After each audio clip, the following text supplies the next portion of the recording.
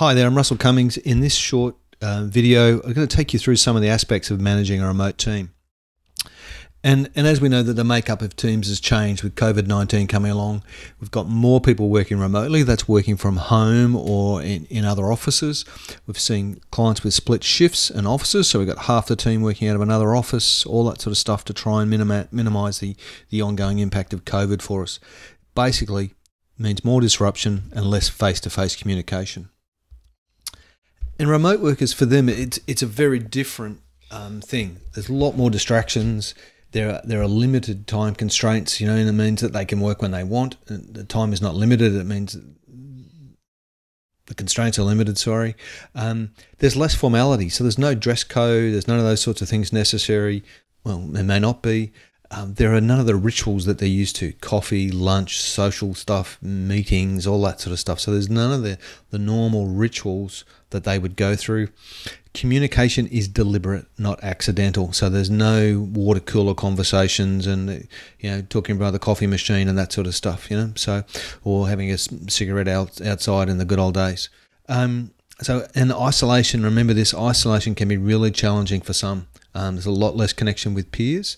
And some people really struggle with that. They'll also find they may have limited IT systems and internet speed, so their productivity just may not be able to be where it is because they're not used to having 2 or 3 screens at work, and they might be limited over a VPN to one screen. And their internet speeds could be significantly lower than the large pipe you've got channeled into your business. And the other thing to think about is that present is not productive. So them sitting in front of a computer for 8 hours a day is not necessarily productive. So how do we do that? So I put together some productivity hacks for remote workers. You'll find that on the website, and that's something that's worthwhile communicating with your workers so that you're giving them some ideas on how they can be a bit more productive. But let's talk about what we're talking about here. So remote team management for me is around 4 things. It's around effective communication, it's around managing productivity, and it's around having the right tools to help you do that. It's supported on a strong foundation of good leadership. And I don't think you can underestimate the need for really strong leadership in these difficult times. So as a leader, what is your personal brand? I've done previous videos and webinars on this process. So what is your personal brand? If you haven't taken the time to develop it, now's a great time to do it, because as a leader, you really need to be clear what it is you stand for and how you want to be perceived by your team.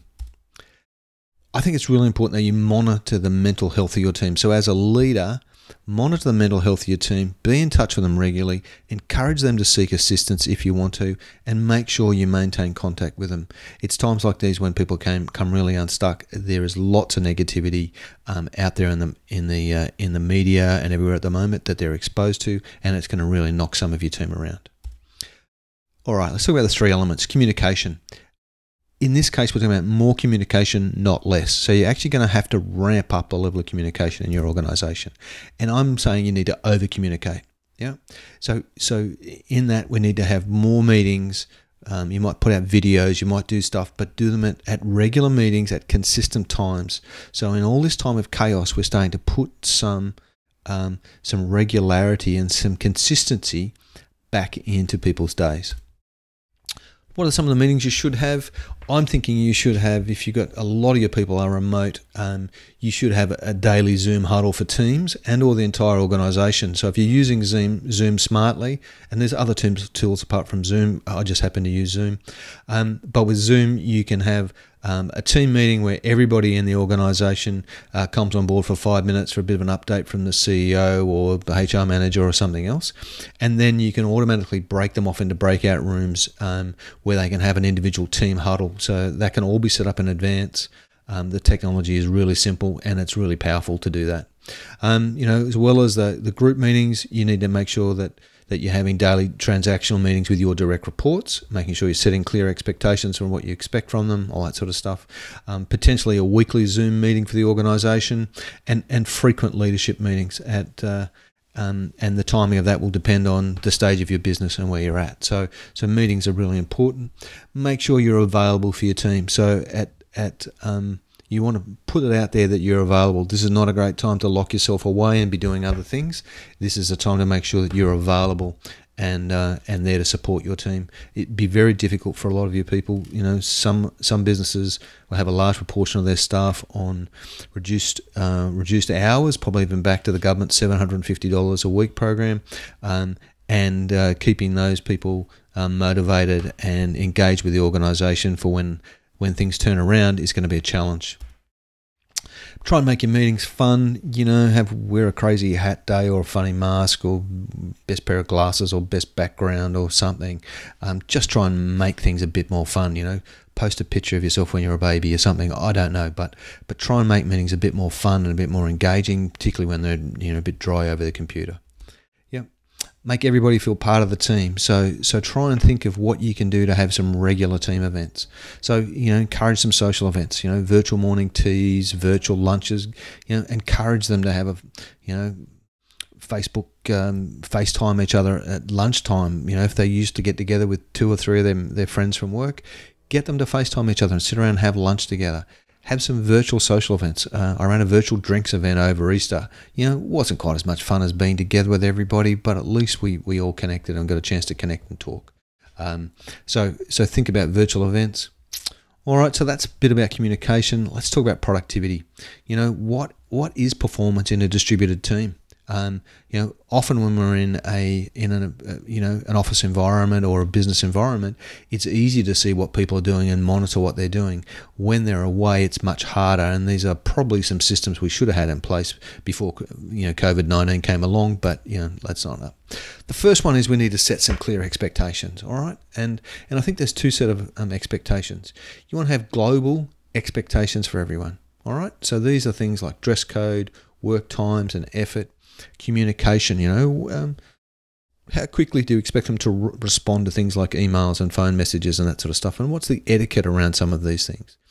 Confidentiality, you know, you're now going to have people dealing with potentially confidential information about your firm and potentially about clients and customers in a distributed environment. So what are your requirements and your expectations about confidentiality, and lastly about productivity? And we'll talk more about productivity in a minute.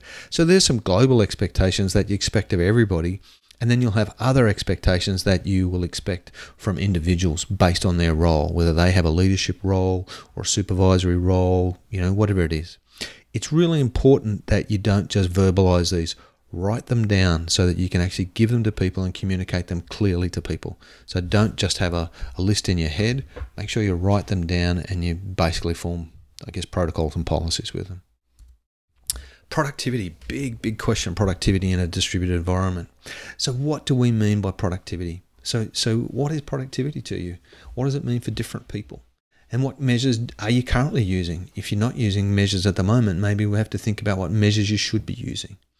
You know, it's often easier to find outcomes, define productivity via outcomes that you want for people, or tasks that you want teams and or individuals to tick off. Yep. These outcomes and tasks should be linked back to overall profitability and strategy. And if you want to look at a more structured way of doing this, there's a great framework called the OKR framework, Objectives and Key Results, which is used at places like, you know, Google and the chip people, Intuit, and we've got some stuff on the website around that. So don't have time for it today, but think about a structured way of measuring productivity that cascades down from your strategies and your plans. I think this is a great video to go back and revisit. It's by a guy called David Marquette. He's the submarine captain, for those of you who've seen his video before. I think it's a fantastic video. It's well worth thinking about in the way that we should be engaging with our people in terms of their output and their productivity, and the way we get them to do things. So watch that video. It's well worth watching. Make sure you document the roles and responsibilities. You know, too often we don't take the time to sit down and document what we expect of people in their role and what responsibility we want them to have, what levels of authority for decision making, all these sorts of things. There are great templates for doing this sort of stuff, and a heap of this stuff on my website and other people's websites. You know, it's not all on my website. Make sure you take the time to sit down and document their responsibilities, particularly around productivity and performance. All right, and then task management, really important. How you allocate, communicate, and manage tasks. where you've got some of your people might be in the office, some of them could be in another office, and some could be working from home in 30 different offices or 5 different offices. So how will you allocate, communicate, and manage tasks? I think this is where electronic systems like Trello, which is the system that I use, can be absolutely invaluable. They're a great tool for communication, but also they're actually set up for managing tasks. Just a really, really useful tool once you get to use it, because it allows full visibility. Things don't slip off the grid. You can have specific conversations about things. It stops about 1 million emails going backwards and forwards around the office, and stuff getting lost. You can attach documents to it. Anyway, we've put some videos together on how we use Trello that you might find useful. The last thing then is about measuring productivity. I talked about OKRs and those sort of things, and that's sort of setting up the framework for how you're going to measure. But I'm actually thinking about how do you actually collect the data. A couple of different ways. You can actually have manual systems where it's paper based, and you then have to collate the paper and get it analysed in some way to understand what's going on. Electronic can be input based as well, so they're just typing numbers into a spreadsheet or a database or something else where you're collecting things. Or you can have electronic systems where we harvest the data from whatever electronic systems you may have in the business. I think the harvested data is probably the place to get to, where the data is collected just as a normal part of people doing their job, rather than a special, filling out a timesheet or something to get access to it. With measurement, it's really important that you think about how you're going to report it. How are you going to report it? What are you going to report? And who, importantly, has access to that information? Okay, so universal access is not necessarily the right thing, although individuals need to be able to see their data, because productivity is all about, measures are all about giving them something that they can actually take control of and change. And then reviewing performance. My experience here is you're better off to have a monthly circuit breaker discussion, and there are numerous videos and tools on the website around our circuit breaker process. It's really useful.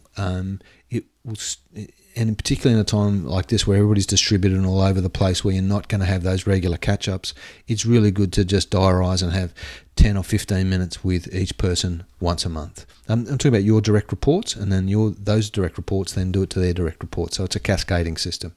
All right. You can then do your normal performance reviews at whatever quarterly, 6 monthly things you like. But I would be, in this environment, I'd be really rolling out this regular monthly circuit breaker. All right, let's talk about some tools. So leveraging the technology.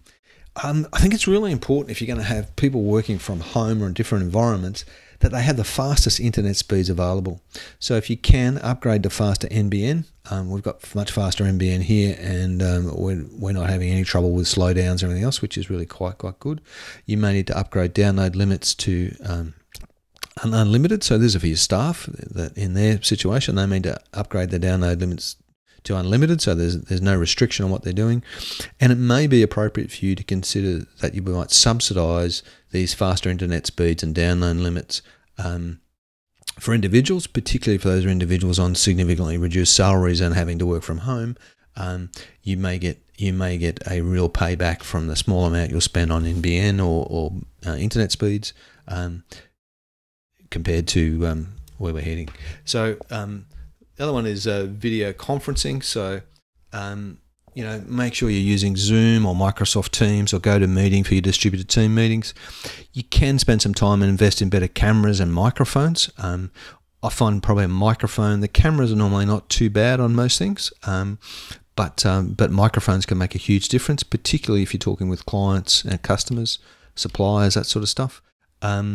And if you're using Zoom, then we put some resources together about using Zoom for remote communications that you might find useful, and they're of course on the website. Rather than just sending email messages, send a video message. All right, it's really simple, easy to do, far more productive. you can actually have their email on the screen and you can answer their email verbally. It will take you 2 or 3 minutes to get through what it will take you 10 to 15 minutes to type. So really easy. Just remember that you need to plan your response so it's not a ramble, but rather a structured conversation and response to their thing. So just take a little bit of time to plan what you're going to say before you open your mouth and start recording. All right, record short videos and email them to your team or your clients. Really simple to do. Tools there: Snagit, Loom, Camtasia, ScreenFlow if you're a Mac user, or you can simply just use your smartphone and take a video. Okay, we all know how to do that. All right, as I said, Trello for task management, and it's brilliant. On the website, we've got some videos on making the most out of Trello. If you've got a larger team and you might want to think about some more complex communication systems to get rid of email, because email is a particularly poor tool for regular communication. You want more of a chat style product, which Slack allows you to do that. So does Microsoft Teams.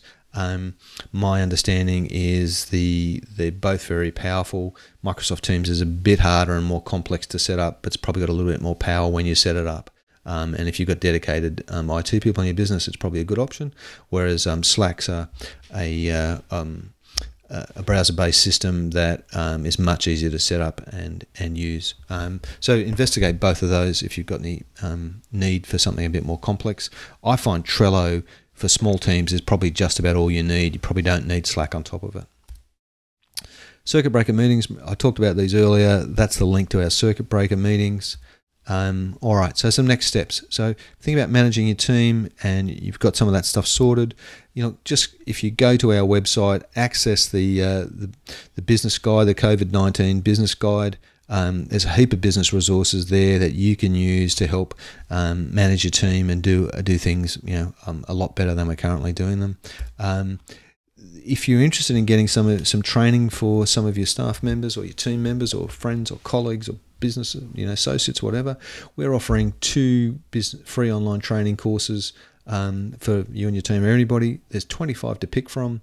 They're normally $200 each, so $400 value. There's a limit of 2 per person, but if there's 60 people in your business, that means that all 60 can log on and have 2 online training courses. Totally free, no obligation, and no bill to come with it. So we're just doing that as part of our way of helping people build their skills in these difficult times. And lastly, if I can help you at all, please give me a call. I'm happy to have a 30 to 60 minute call with you at no charge, just to help you get through this difficult time. I think we're all in it together, so I'm more than happy for you to book a call with me. Either use this link, it will take you to my diary, and we can set up a time to call, or simply pick up the phone and give me a call on my mobile. And I'm more than happy to help you out.